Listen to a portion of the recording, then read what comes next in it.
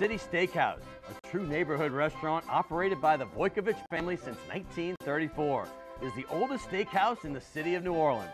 Serving only hand-cut, prime-aged, corn-fed beef for over 80 years, Crescent City Steakhouse has become a dining destination for both die-hard locals and adventurous travelers who seek traditional, timeless New Orleans cuisine. Crescent City Steakhouse, 1001 North Broad, on the corner of St. Philip, in the heart of New Orleans.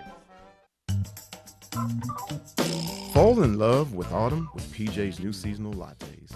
Our pumpkin latte brings you all the flavors of a pumpkin pie with hints of cinnamon and nutmeg, like your favorite holiday dessert in a cup. And our s'mores latte with flavors of toasted marshmallows, warm milk chocolate, and graham cracker cinnamon is sure to bring back campfire memories. The PJ's Fall Seasonal Lattes, available at your local PJ's only for a limited time. So here's the bottom line.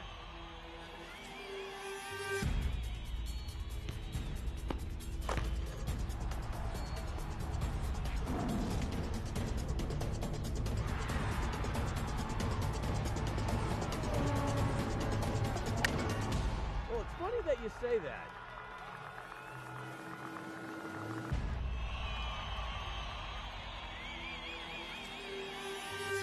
Let me tell you. Good evening and welcome to Primetime Sports. I'm your host, Scott Alexander, and out of the 125 or so shows that we've already done, this may be the most unique we've ever had. So stay tuned. It's going to be a fun one, and I cannot wait once again. Hey, there's so much to talk about right now in the Open. Let's start with the Saints OTAs. They're going into their third week right now. Last Thursday, we went over and visited with some of the players, talked to Sean Payton, had a great conversation with Marshawn Lattimore. There's Ben Watson right there. It's so good to have him back in the locker room. Lattimore, and of course, Nate Stupar is always fun to talk to. And by the way, fans, you can get out there. Hey, don't forget, just the next week, it's going to be from June 12th through the 14th, from 11 o'clock to about 1:30 or so. The fans can come out each and every day. Get on out and watch your Saints and see what they may have coming before they start training camp next month. Hey, don't forget the NBA Finals. As you know, they're in full swing right now. It's the same thing it's been for the last 4 years. It's the same two teams, first time ever, the Cavs against the Warriors. And the Cavs' route to get there has been remarkable. It's amazing that they're in there, and they almost stole game one. They were 13-point underdogs, and they had the lead most of the way against Golden State. LeBron had 51 points, but then a thing happened at the end of the game. There it is. You see it. We've talked about it a lot around the news world, and there he is. J.R. Smith lost track of the time. And then in game two, well, Curry and Durant were special like they usually are. Curry with 33 points, an NBA record finals, 9 threes in that. And also, Kevin Durant had 26. Those two are playing well. Hey, how about the hockey, though? The NHL Finals, the Knights won game one, but look at the Washington Capitals. They won game two, and I have to say this. They're up 3-1 now. But if it not for Braden Holtby's amazing stick save in Game 2 in Las Vegas, and it was amazing. He stuck the puck. You see the puck? That's an open shot. That should always go in. He stuck that stick out right in the right place, and they won that game, and now they won the last two games that have been in D.C., including last night, 6-2. They are up 3-1 in the series. Here's the thing. Normally, in the Stanley Cup Finals, only 1 out of like 35 times has a team been up 3-1 and not won. But in the playoffs in the Capitals' history, they've let that happen 5 times in the playoffs in their history where they've been up 3-1 and blown it. 58% they win those kind of series where the rest of the league is at 93%. So you can't say anything's for sure yet. Hey, LSU baseball fans, it's been a rough year. But you know what? By most school standards, it's been just fine. LSU lost so much talent, but they'll be back. They got knocked out bad by Oregon State. Let's hope they don't lose 2 sophomores, Zach Watson and Zach Hess. Because they're 21, they are eligible for the draft, even though they've only been at LSU 2 years. How about a big thumbs up for Travis Swaggerty? He is from Mandeville, been playing his high school ball in Denham Springs because of Katrina. He was in the 10th round. He was picked. 10th overall pick. He was picked by the Pirates. Congrats to him. The French Open's in full swing. And how about the Belmont this weekend? That's going to be justified going for the Triple Crown. And I have to mention this. Dwight Clark passed away at the age of 61. Known for the famous catch, called the catch, from Joe Montana. He is an incredible human being. That play ended the Cowboys' great dynasty and began the Niners. And Dwight Clark and Joe Montana are owners of 5 Super Bowl rings. Hey, we'll be back right next. We've got a great show right here on Primetime Sports. Stay tuned.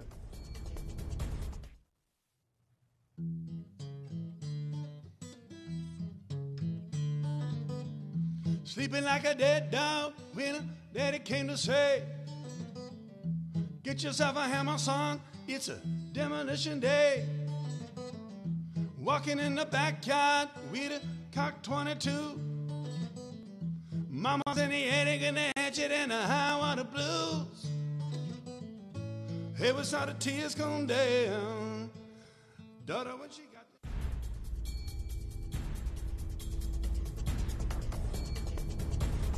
Welcome back to Primetime Sports, and I told you we're going to mix this show up a little bit. Yeah, we had Archie Manning, Zach Strief, Alvin Gentry. Those are former Saints and obviously the Pelicans coach. But right now we're going to talk another sport that's loved in the city. It's soccer, and our professional team here is the New Orleans Jesters. You know, I've had Kenny Farrell, the head coach, a few times, but for the first time ever, we've got a couple of his players. We have a guy from Metairie who played at Rummel, and a guy from, well, it's not Metairie, it's across the pond. It's England, from Southampton. His name is Mason Walsh. And the Rummel guy, well, his name is Adam Torres. And here they are from the Jester squad. What's up, buddy? Pleasure meeting you. Nice to see you. How you doing, Mason? Yeah, good, thank you. And if you couldn't tell, Mason's the one from England, and Adam's the one from New Orleans. And by the way, Adam, you are the second, you look so young, but you're the second longest tenured player on this Jesters team. When did you start playing? When you were 10 years old? Yeah. No, I started playing in 2009. This was my first season going into college. It was that summer, and this is my 10th season. That's kind of wild. And obviously you've been over here. I've seen your footage because I went to a couple games last year. This is your 4th season. How did you pick to come to New Orleans, or did you get recruited over here? It was kind of strange how it happened, actually. I actually got injured in my English season, and I needed to stay fit over the summer. So I ended up getting in contact with Kenny, and it's just kind of rolled on ever since. And that's how it happened? Yeah. That's kind of fun. We'll stay with you because your dad, obviously, for people that live in England, they know who he is. He's a well-known announcer now, but he was a great player. His name's Paul Walsh. So tell me about him. Yeah, he actually made his debut in professional football at 16, which is quite young for a lot of footballers. Played for Liverpool, Tottenham, Man City. So some big names in there. So Liverpool, Tottenham, and when you say Man City, Manchester City. Manchester City. Now, what's the difference between Manchester City and Manchester United? One's blue, one's red. But the rivalry is huge. It's a huge rivalry. Yeah. And talk about you. How did you get into soccer? Because I mean, New Orleans obviously is a burgeoning soccer community. But I mean, when I was growing up, it was getting big. But by the time I guess you went to high school, it was already large. Yeah, it was pretty large. I mean, it was getting there. A lot of people started watching the game, you know, with the World Cup coming up, you know, every year, get more and more popular. The United States started doing a little bit better in the World Cup, you know, and I think it kind of took off from there. But when I was young, I played football and soccer. Nice. I threw down my helmet one day, 5 years old, and I said, I don't want to play anymore. And I just continued with soccer. My parents are from Greece, so it's kind of... So at 5 years old, yeah, you said no more football? No more football. So you're going to play the football with the U in it? Yeah, yeah. And it's exactly. been the same. You didn't even bother kicking for the Rummel though? I had to step in actually as a sophomore in high school because both of our kickers got injured. And y'all had a powerhouse squad back then, didn't you? Yeah. All right. Now more about you growing up, obviously with your dad being in your blood. I mean, did you have a ball, you know, kicking around since you were like 1 or 2 years old? Yeah, I mean, pictures I've got from this high of me with a ball at my feet, so I've always been around it. And even though I didn't actually get to see my dad play professionally, I was always sort of like, when he went into, they called it Masters football, which is sort of ex-retired players that play in an arena. Yeah, sure. And I've always grown up watching him play there. So. Well, talk about your relationship with your dad, because I mean, listen, I mean, I can't imagine growing up with a dad that's a legend. I mean, what was it like? I mean, I guess you might have been a little young, but there he is more recently. But we have also some shots of him playing back in the 80s and 90s. What were stories you heard about him? He was a very aggressive player, scored a lot of goals. Yeah, overall, he was loved by the fans, from what I know. And he had a really good career. What's he doing now exactly? I know he's broadcasting, announcing, but what is it exactly? Yeah, so he does in-vision reports. So when a goal's scored at a stadium, they go over to him and he does a quick commentary for 30 seconds on it. And then it goes back to the studio. Sometimes he's in the studio as well. Well, it looks like you still got it going on at 56. Yeah. Hey, by the way, let's talk about your Jesters team. Last year, you obviously made the city very proud. You guys were undefeated. And I went to the playoff game where you beat Atlanta. Anytime a New Orleans team beats Atlanta, it's a good thing in this city, and we loved it. And this year, you're still having another good season. I mean, you're 3-1-1. You're going to Knoxville tomorrow night on Wednesday, and then you have another game against the Georgia Revolution on the road in Atlanta on Friday. But talk about the season so far. I'm going to start with you, Adam. So we went into, at home, we played Knoxville Forest, gave them a 4-0 spanking. And then, I mean, it is, in this league, it's tough to, beat teams 4 goals, 4-0. yeah, I mean, any soccer league. Very difficult in Sure. any league. And then, we had a loss at home against Greenville, but then we bounced back away. In any league, in any sport, away games are very difficult. Sure. But we pulled it together, got a win in Nashville 3-1, and then we tied Chattanooga, who have won and been in the final of the NPSL. I mean, listen, 3-1-1 is a great record. I mean, shoot, no shame in that. I mean, listen, going towards the playoffs, where are we in the season right now with you guys? I think we're in an extremely strong position. I can't see us dropping many more points at all, if any. But we have got massive games coming up with Atlanta, with Chattanooga at home, which is always a great game to be at. They're tough games, but we've got a brilliant squad, and I think. Well, we got a shot at you right here, getting a goal right here. But kind of go through this play if you remember. Like, are you set up for this? Or is this like you know this assist is coming? I did not know that was coming. Oh, I've sort of made a 20-yard run and just latched onto it. And then you just saw it pop up. You say, "I got this one right here." Those are the nice and easy ones. Exactly. So, yeah. Well, all right. Now, what's the next home game? Because I want to get some people out in the stands for you. So when do y'all play home again?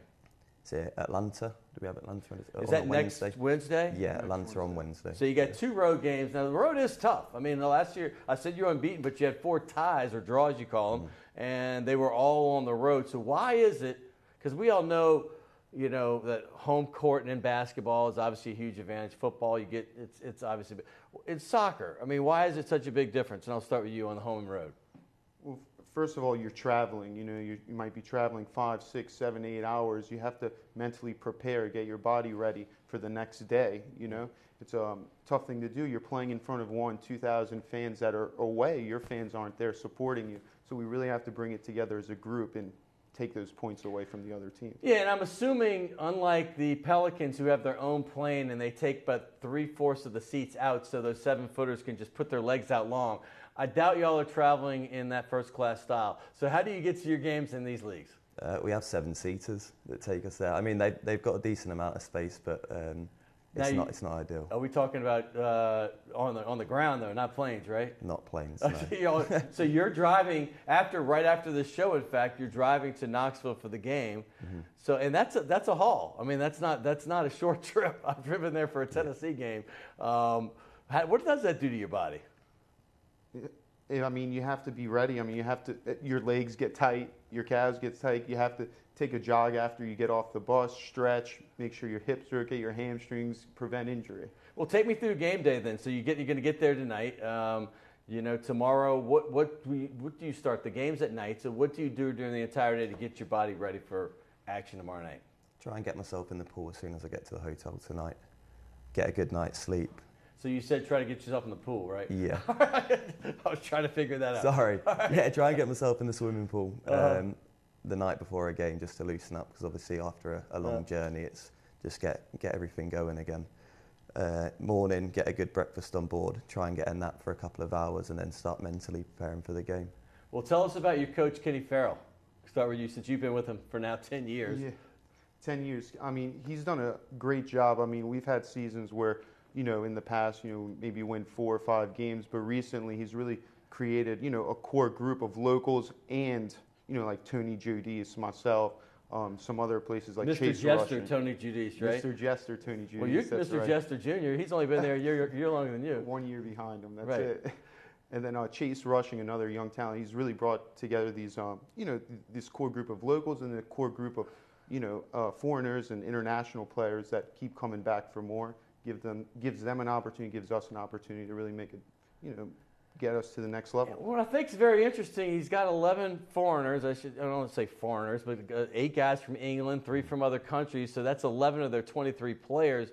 Has that always been the case? I mean, or is this just something he's tried to do lately? I think it's slightly more this season than it was last season, but it keeps the competition healthy and it makes training a better standard with more players fighting for positions, and it's I think it's a good thing. It's a healthy competition. Yeah, I do. Yeah. So what's the future hold for you? Like, what do you think your next step's going to be, Mason? Looking at my options in America, I've got options back home to keep playing back home. So I've got choices, but I try and focus on this season before I go into anything else. That's the only way to go. And what about yourself? I mean, you're still a young guy, even though you've been with this team 10 years. You started at 17. So what would be a dream scenario for you?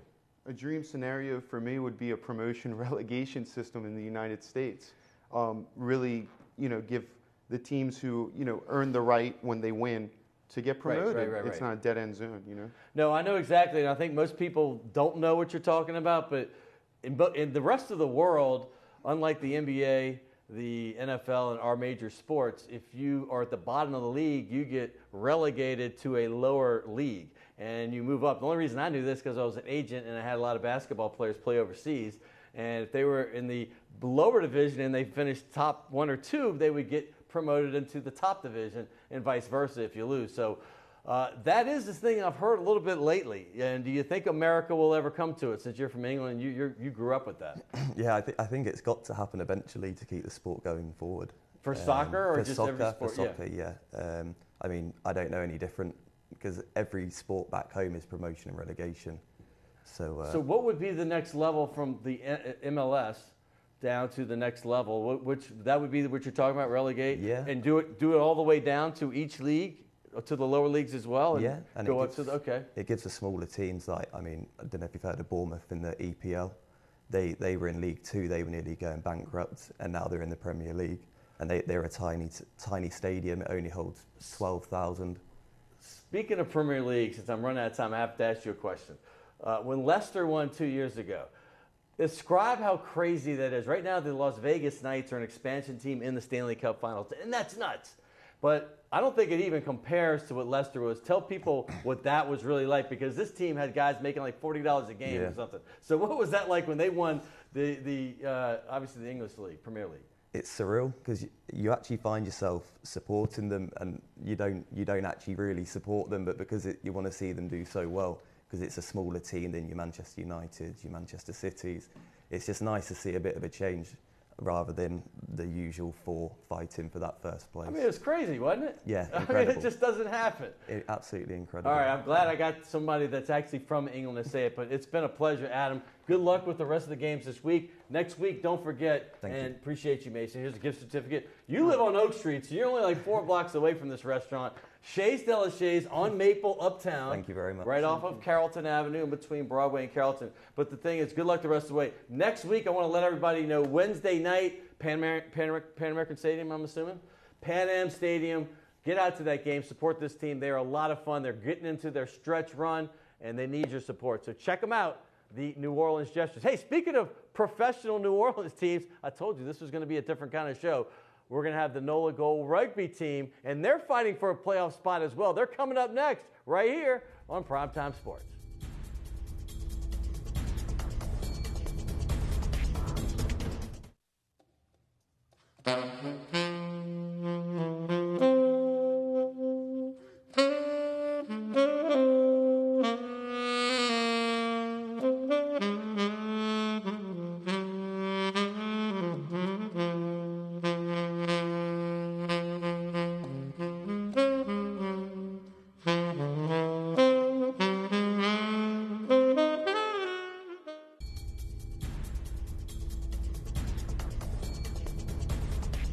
Welcome back to Primetime Sports, and we're switching from a round spherical ball to a little bit more oblong and oval, and it's not football. It's called rugby, and like I told you before, we had the pro soccer team, the Jesters, a second ago, and now we're going to the new rugby league team. Major League Rugby has a new league, and the NOLA Gold team is in that league, and these teams are spread out all over the country. You have Seattle, Colorado, San Diego, and a regional rival, which the which is the goal they've beaten twice over here in the Battle of the Bayou, they call it. In the Houston SaberCats, they've beaten them twice this season. And this team has 2 more games, and I'm trying to get you to come out because they play at 4 o'clock this Saturday over at Shaw High School. When I say Shaw High School, it's a brand new stadium they've got over there, and they call it the Swamp. So they got to get that game. If they can win that one, and then the game against Utah, the Salt Lake City team, this team should be in the playoffs in their first year, and that would be quite an accomplishment. And here are 2 players. Remember we had the general manager and the coach. Nate Osborne was the coach, and Ryan Fitzgerald, the general manager, a few months ago. Well, now we've got a couple of the players. Matt Houston,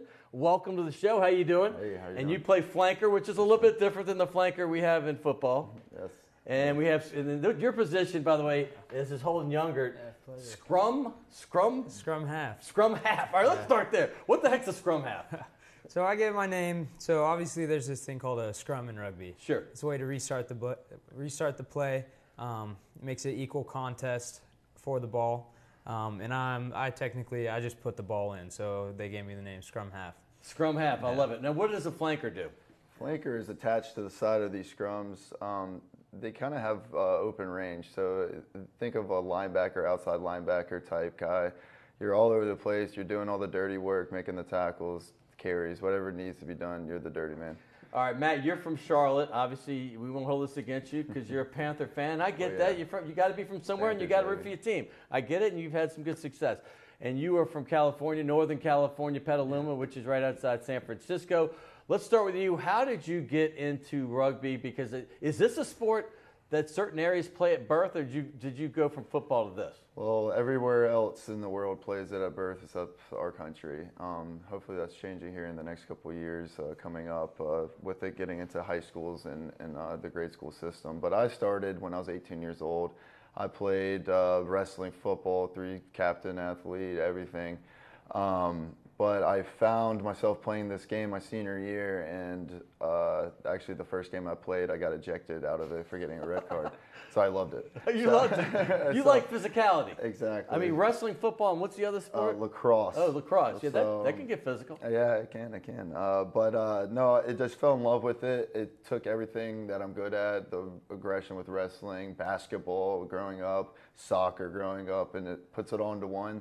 That's why, when the money comes and what this pro league is, the American athletes are going to be really good at it. I mean, it's pretty exciting, isn't it? I mean, listen, because I love to see sports like this that are on the up and they're on the come. This is the first year. What's it like being with an expansion team, an expansion league in its first year? And, what do you think the future holds? Well, for me, it's unbelievable. I graduated from college this last May, so about a full year out of college, and I never dreamed I'd be playing professional rugby when I'm 24 years old right now. So I never dreamed I'd be playing for a professional side, let alone traveling the world, coming down here all the way from California. So I see the scrum half right there. Look at him go. That's you with the man bun, right? That's me. Nice, I got the looking man good. bun. Yeah. So tell me your background playing, and where did you get started? I mean, did you play football as well? So I played soccer. My dad would actually never let me play football. He played rugby. My uncle played rugby, so there's a little bit of blood in there. But I grew up playing soccer, and then I made the transition to rugby because I like the versatility. I'm fascinated by this you know? because it's 2 different sports that y'all both came from. And I had asked the coaches this: is it more like soccer, meaning like the coach of Nate Osborne, your coach from Australia, when he was on? I said, is it more like soccer or more like football? And he said, well, it's kind of like neither, but he said, but it is similar, I guess. That's why I wanted to ask you guys who play, what do most of the guys on the team, what is their background? And how many, I know you have a lot of foreign guys too, so a lot of them may have grown up playing it, right? So with this team, at this level, we have a lot of foreigners. They know the game. We're, as a country, still learning it, and it's just like in all sports, muscle memories, knowing what to do at certain times. That's what makes other countries still have an edge over us. They've gone through it. They breathe it. They see it when they're young, cheering for it on TV. Just how we would know the rules of basketball more than they would. So that's an obstruction on it. But a lot of the guys who are from America, their base is your football. Basketball players are really good. Good eye-hand coordination, good feet. And a lot of things with soccer and basketball is finding space.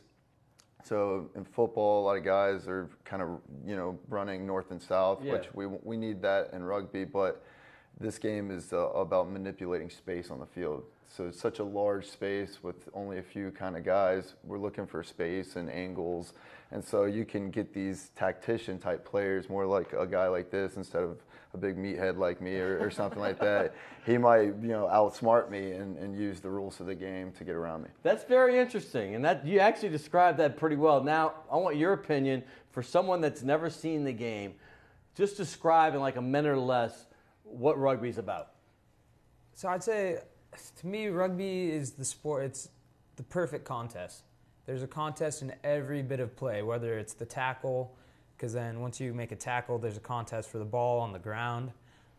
Whether it's a restart of play, so a scrum, there's a contest in the scrum.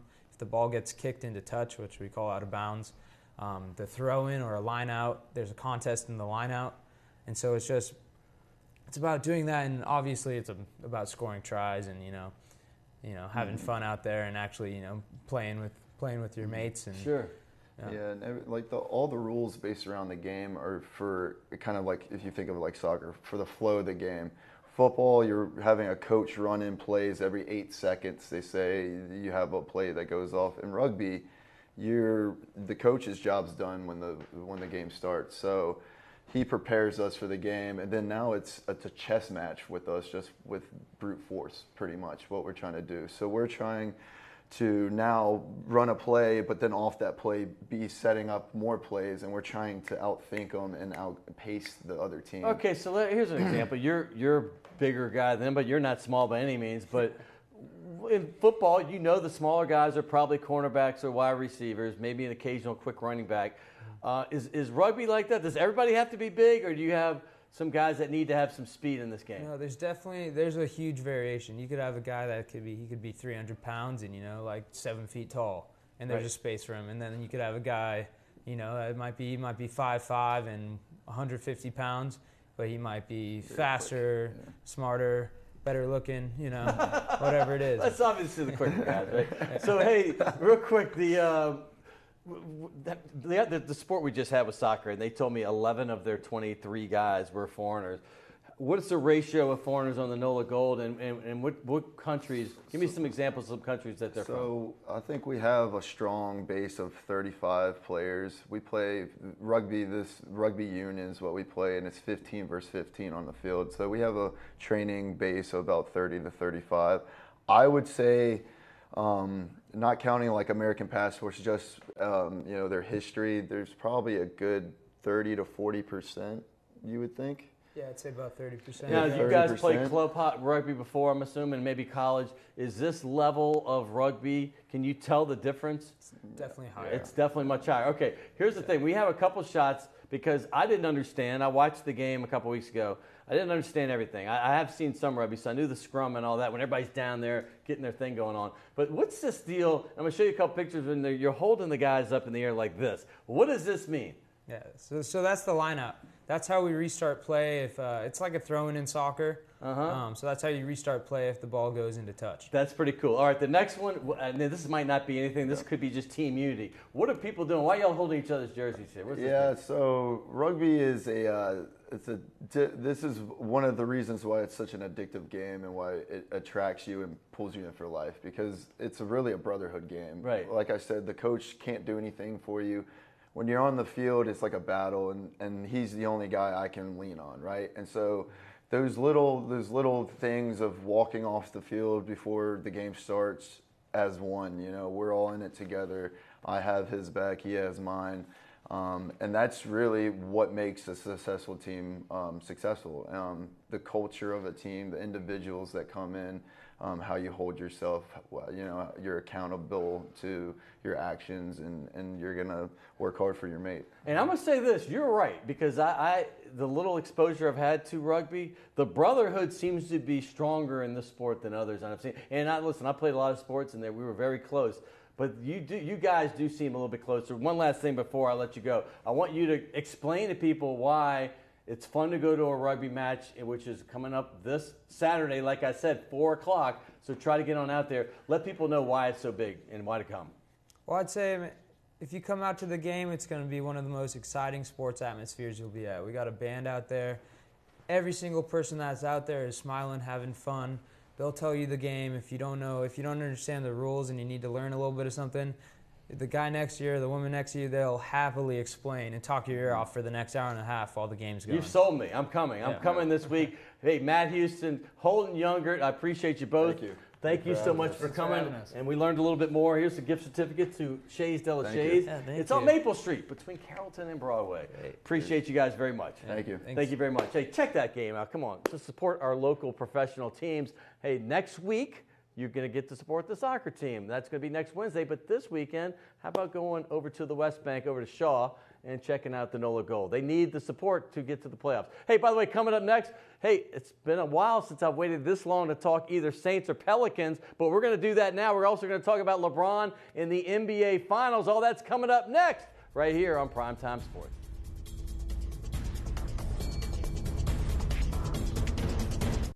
The owners of the de la Shays Wine Bar on St. Charles Avenue have opened up their newest creation uptown on Maple Street called Chez de la Shay, a new local wine bistro featuring a larger menu of small and large plates, a brighter atmosphere, and full table service.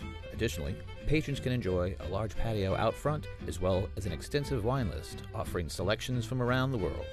It's Chez de la Shay, 7708 Maple Street between Carrollton and Broadway. Rock and roll will never die. It's old New Orleans, my oh my.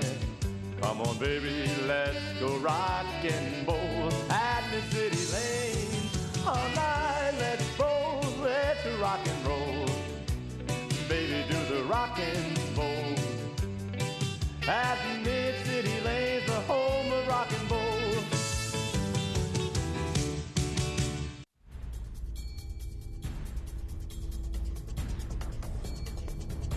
Hey, welcome back to Primetime Sports. This has been the most unique show. I've already had 4 guests and 2 sports I don't talk about a lot, but I got to thank my good friends from the NOLA Gold and, of course, the New Orleans Jesters. Hey, I have a special guest coming up next. His name is Frank Deus, Chief Medical Officer over at People's Health, but he's got a very unique story. So this, like I said, probably my most unique show in the 125 plus I've done. But this segment, this is going to be kind of normal because we're going to talk some Saints. We're going to talk some Pelicans. We might even get into some LSU baseball, hopefully. And we're certainly going to talk about what's going on right now, and that's the NBA Finals. Game 2 is in the books. Golden State pretty much had their way, particularly in the second half with the Cleveland Cavaliers. But that Game 1 was special.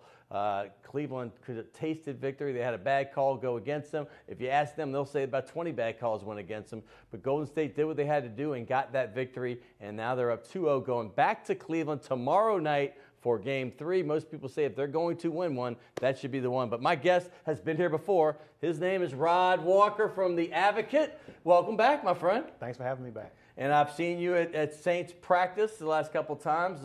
You've been there. But let's start with the NBA Finals. We'll get into the Saints in a second. Your take, let's go through the playoffs real quick because Golden State, most people thought Houston might give them a test, and they did. They went 7. But the fact is you pretty much knew Golden State was going to get in. Cleveland, even though they've been there 3 straight years before this year to the finals, I think most people thought this might not be the year they get in, but thanks to a depleted Celtics team, which obviously missing 2 of their best players, particularly Kyrie Irving. But did you think that Cleveland's route to get here was something that you expected? Well, I thought, going to the playoffs, I just felt like this team has LeBron, and until somebody beats him, I just like their chances of getting there all the time. And, he pretty much put that team on his shoulders in the first 3 rounds of the playoffs and got them here and got it done on, Game 7 against the Celtics there, and now here we are. He's done exactly what you thought because, listen, I told people I'll never count LeBron out. People saying, oh, Golden State's going to sweep them, and they might still. I think, at least I'm hoping that Cleveland gets a win or 2. I really would like to see the series go a little bit. But when you have LeBron on your team, as evidenced by Game 1, where Golden State was a 13-point favorite at home, and Cleveland literally led almost the entire game. I mean, they really did. They led most of the way, and I'm not talking about beating the spread. They were winning the game, and they looked like they were the better team, particularly LeBron, who had 51 points. But we all know what happened at the end. But do you think this team – tell me your opinion of that first game, first of all. Well, I think going into the series, I thought that for Cleveland to have a chance, I thought they really needed to try to steal game one because, Golden State had just come off of that game 7 against Houston 2 nights before, and Cleveland had played 3 nights before. And I just felt like they needed to steal that one, and they did everything they could possibly do and just didn't come away with the win. And I think that's why you saw how LeBron was after the game. He looked really, really discouraged. Oh, my goodness. Well, we have a bunch of faces of LeBron. Here we go, and this is all from pretty much game one. You're going to see LeBron was a lesson in frustration. This man scored 51 points, did everything he possibly could. He's averaging basically he's averaging a triple-double right now in the finals, but basically throughout the playoffs, he's pretty much doing the same thing.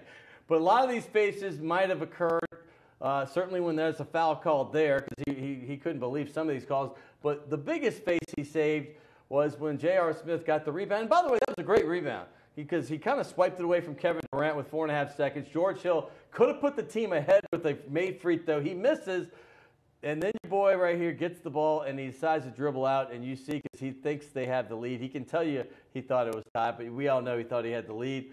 LeBron got a little frustrated after that. Yeah, I think when you look at that play, I just think Cleveland just as a whole, they just weren't prepared to get that offensive rebound. It looked like they were just shocked to even get the offensive rebound and just they weren't aware of the situation, obviously, and it came back to haunt them, and that could be the pivotal game in this series. If this series is 1-1 now, I mean, we're really talking about, how Cleveland has a shot at winning this thing going back home. Yeah, no doubt. I mean, listen, that is as pivotal as it gets. Listen, kind of like the hockey play when the guy put the stick out in game 2, Caps might not be up 3-1 right now if that happens. And this was similar in the sense that if that happens, we could have a tie series. But the biggest emotion, and I don't have this video with me, but most people saw it yesterday, was when LeBron was on the sideline during the timeout. They didn't even talk.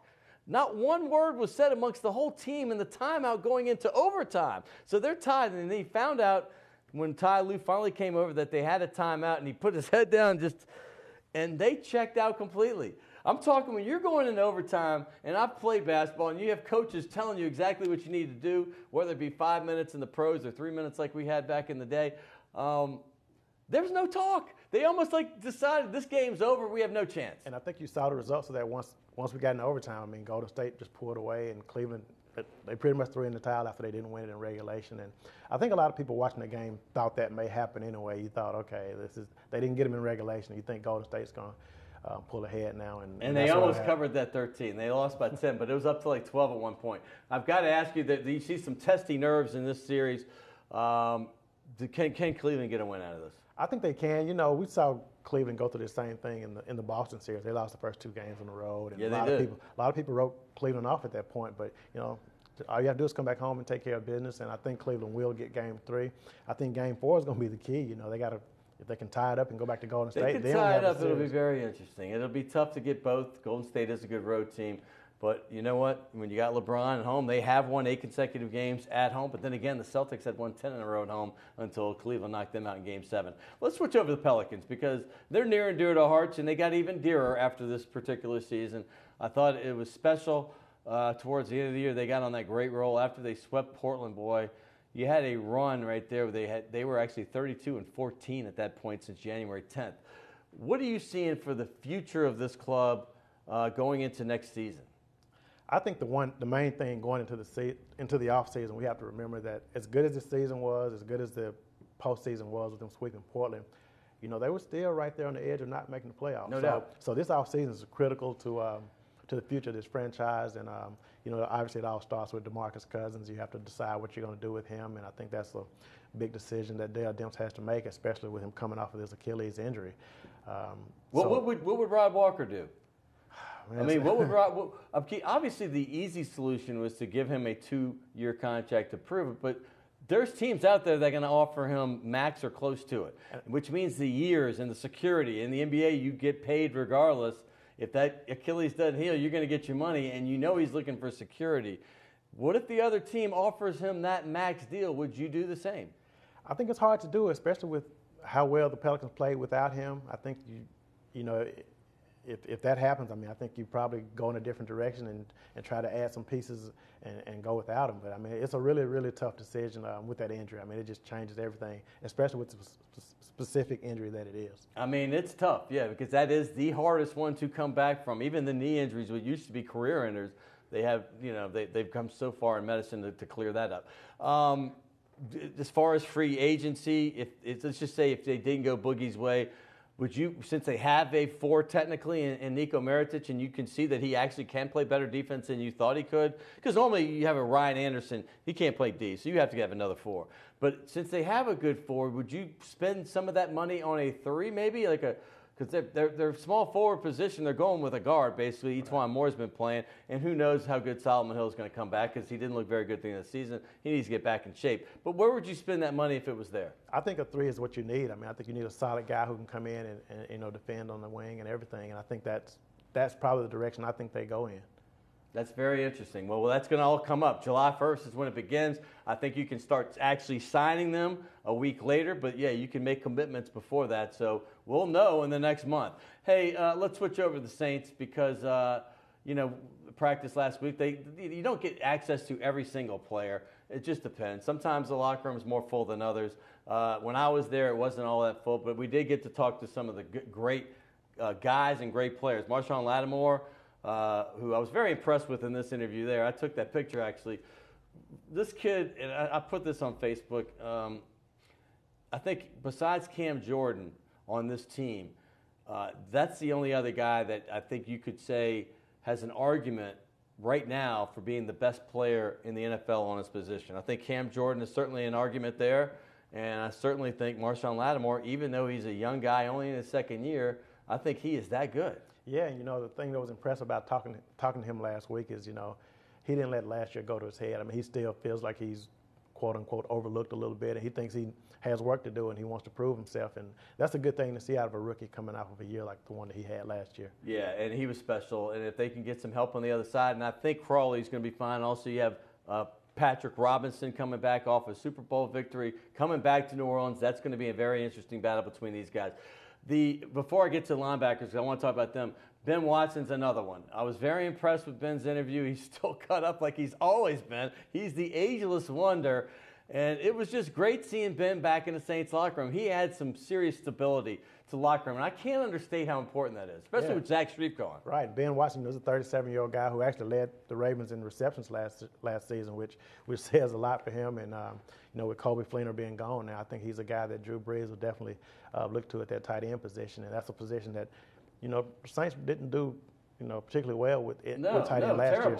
So this is good. Ben Watson's not going to put up Jimmy Graham numbers, but anything better than what Kobe Fleener was giving you for $7.5 million a year. That was kind of ridiculous. And Ben's going to be cheaper, and I feel better with him in the lineup. I really do. I feel a little bit more secure, if that's a better word. All right, let's talk about the linebacking core, because this really fascinates me. Linebacker for a few years here was kind of a dearth of talent, in my opinion.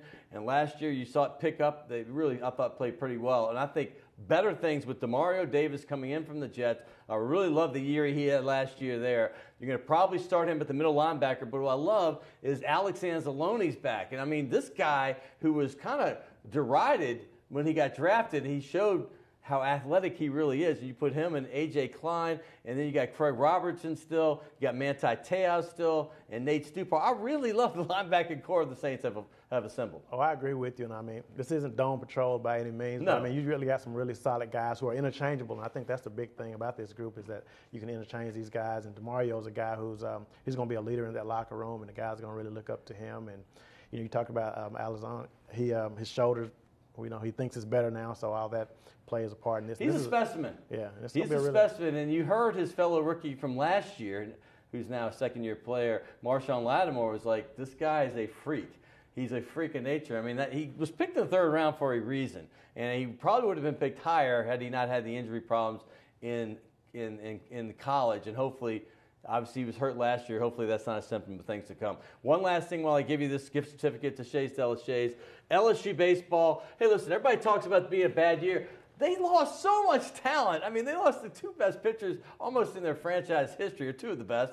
And then they've lost position players everywhere. All the leadership is gone. In 20 seconds, what do you think? You look at the regular season. I mean, they struggled, in the SEC play, but then they got to the tournament and got hot when it mattered, and ended up, going out to Oregon State and played a team that was clearly better than they were. And, yeah. we'll have to see what happens next year with that team. But yeah, I mean, they're going to be back. I mean, listen, they still got to the tournament. They still got to the finals in the SEC tournament. Nothing to sneeze at. Just like yourself, Rod Walker, always great to see you, and I appreciate whenever you come on the show.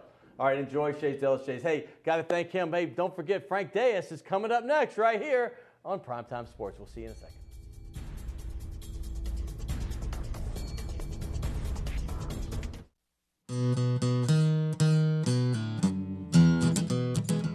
I hear the train a-comin', it's rollin' round the bend, and I ain't seen the sunshine since I don't know when. I'm stuck in Folsom Prison, and time keeps draggin' on. But that train, it keeps a-rollin' on down to San Antone. When I was just a baby, my mama told me.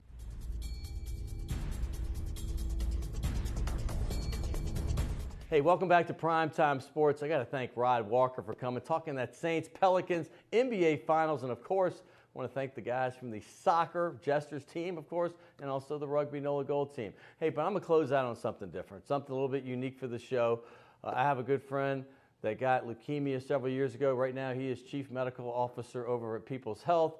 He's a urologist by trade as a doctor. And listen, I've had lymphoma myself. I've had cancer myself. So when he presented this to me as far as, trying to let people know, be aware of leukemia, lymphoma, I wanted him to tell his story, and it's a very unique one. So here he is. His name is Dr. Frank Deus, and here he is. Frank? Scott? Welcome to Primetime Sports. Thank you very much for having me. Absolutely. This is a very non-traditional role for someone to be on your show. I'm honored to be in this chair where famous people like Archie Manning and Drew Brees. They've all been sitting there, man. But hey, you're famous in your own right in the medical community. And listen, this was about 16 or so years ago that you got leukemia, and it obviously you're a survivor. I mean, you're truly a survivor. Some forms are a little bit more dangerous, for lack of a better word, than others. But you were at a point where you didn't know whether you were going to live or not. So why don't you just go ahead and just tell us your story? Yes, I'm actually very honored also to be nominated for the Man of the Year contest by the Louisiana-Mississippi Leukemia and Lymphoma Society, which is a contest that ends in just 7 days from now. It essentially is a fundraiser, but I'm much more vested in this personally because of my story. When I was in the peak of my surgical urology practice at the age of 41, over a very short period of time, I was diagnosed with acute leukemia. My doctors told me the day after I was diagnosed that your chance of living past the next 7 to 9 weeks is 25%. Wow. That was really devastating for me. Well, I mean, listen, when you have a diagnosis like that, because everything I've gotten, it's like, 90% chance of survival, 95. When you hear 25%, that's got to hit you at your core. What is your first thought, Frank? My first thought was when I was given this news, I was actually in the operating room doing lithotripsy, which is a very sophisticated video game to take care of kidney stones. And I got the call from my PCP where I had gone back to work thinking it would make me feel better after this rapid decline over 2 weeks. And he said, Frank, it looks like you have leukemia. Oh, my goodness. And I said, Jay, hold on, I'll call you back after this case. I called him back and he said, I've talked to your oncologist. You need to go in the hospital right now. Your orders are written. Go and get yourself in the hospital. And I said, Jay, I can't do that. I have got to go home and I've got to see my son before I go in the hospital. Because I really didn't. He was a baby at the time, He was right? 7 months old. Right, wow. 7 months old. His name is Jackson. There he is. He's 16 now. Adorable. And so I went home and I set up a video camera that I had gotten for his birth to make him a videotape, to try to explain to him who I was and why I had left him. And then the next day I went in the hospital where I was there for what was to be a very arduous course of 8 rounds of chemotherapy over 2 years. My goodness, Frank. Which included multi-organ system failure, septic shock a couple of times, being on a ventilator in the ICU for 8 days, and 66 units of blood and platelets transfused. So I'm here to advocate for blood cancer research. Yeah, tell people what this graph means right here. So in leukemia, the survival rate is still way too low. too many people still die from acute leukemia. We've made a lot of progress in the other areas of leukemia and lymphoma, but acute leukemia, the survival in 5 years is still only 25%. Wow. So we need to do a lot more research. Blood cancer research leads the way. There are many, many firsts in blood cancer research. It was the first chemotherapy treatment, first combo chemotherapy, first activated T killer cells, first activation of other parts of the immune system, first bone marrow and stem cell transplants, et cetera, et cetera. You know, if you think about Brian Piccolo from Brian's Song. Great movie, right. That was the only movie that made us cry when we were little boys, right? That and Love Story. At least that we'd admit to. Other side of the mountain. So the story of Brian Piccolo and his good friend Gail Sayers focused on Brian Piccolo's diagnosis of testicular cancer. He died at the age of 26 in 1970. Had we been today where Brian Piccolo would have been diagnosed today, he almost certainly would have been cured. Yes, he would. And the same thing is probably true for most cancers. We just have to unlock the secrets to how to treat these different cancers. And that's very interesting you say that, because 1980, even 10 years after that movie, it was still a death sentence.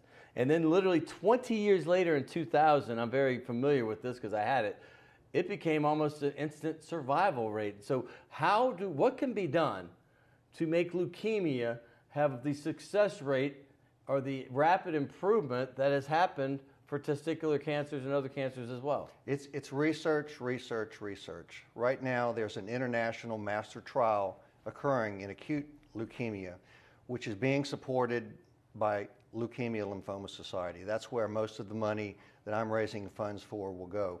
This graphic here shows that AML, which is what I had, acute myelogenous leukemia, still sits at the bottom of the 5-year survival curve. Although it's been moved, the red arrows depict the movement of the survival rates just in the past 5 or so years. But there's a long way to go, particularly for AML. So what did Craig Sager, my good friend I used to work with, he had some form of leukemia. You may not even know, but I mean, there was times that he looked like he was going to live, and then he had a rapid decline right afterward. And this is another good example of someone in the sports world that had leukemia, maybe a different form, maybe the same form, I don't even know. But so he is one of the unlucky ones. That's right. There's too many unlucky ones still. I was fortunate because the type of leukemia that I had, the type of AML, was the very first one to be identified by the specific gene mutation that occurred, in my case a spontaneous gene mutation, that caused this type of cancer. We can apply this knowledge to all the leukemias. You know, when the human genome was finished being mapped in about 2000 or 2001, we unlocked a lot of secrets. Now we just have to start classifying those secrets into what treatments work, what activates the immune system against what type of bad cells or malignant cells, and saves the good ones. The Leukemia Lymphoma Society does such good work. I mean, honestly, what can people do that are watching, that if they have the resources to help, what can they do to help this cause? And is there a website they can go to? How does it work? Right. I have my own website. It's called frankbeatleukemia.com, my full story, and several pictures are there. And it explains a little bit more about what we've talked about today, about why I'm motivated to this and what my personal... everything that people donate goes straight to research, right? I mean, it goes to research and it goes to patient advocacy. Some of the money stays very local and it is used for patient assistance and advocacy.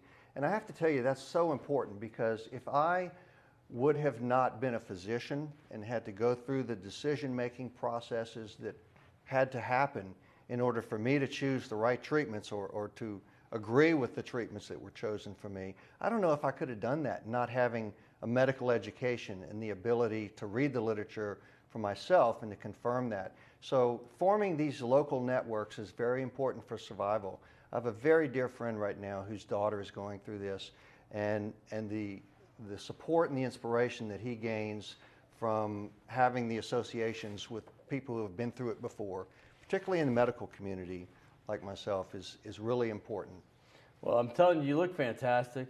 And one last push to this, please, if you are able to donate to this cause, this is a very worthy one. and one that we want to get behind as well.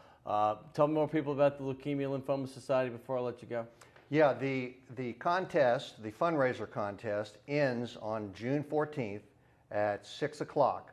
So if you are inspired to donate, please go to frankbeatleukemia.com and you can donate there, or to any candidate for Man, Woman of the Year for the Leukemia and Lymphoma Society. Any donation's great, but we're rooting for Frank. Okay, so All let's right. do this one. Frank, I appreciate you. Hey, we got a great restaurant here for you. I'll give you that one instead of that one. And that is called Shays de la Shays, part of the de la Shays family. All right. Right there. Shays de la Shays. There you go. Thank Right you there very much. on Maple Street between Carlton and Broadway. That, my man, is Frank Deus, and he is a living miracle. We are so fired up for you, my man. Right. All right. Thank you. Got to thank everybody here. Got to thank all the guests. That's 6 total guests today. That might be a record. And, well, I had some bands, too. But anyway, I want to thank everybody. Will Hill, my producer, who does such a fabulous job. By the way, next week, Garrett Temple, the former LSU Final Four player, who now still plays with the Sacramento Kings, the only player still playing out of Big Baby and Tyrus Thomas. Who would have thunk it? He's going to come on. And also coming up the following week, a guy that played right after Billy Cannon, who was a Heisman Trophy runner-up, Jerry Stovall, the former LSU star, also coached the Tigers in the early 80s. He's going to come on as well. Hey, got to thank everybody from CST and WLAE, Anthony, Redhead Tsunami, Naila, everybody else. Thank you very much. We'll see you next week. It's going to be spectacular.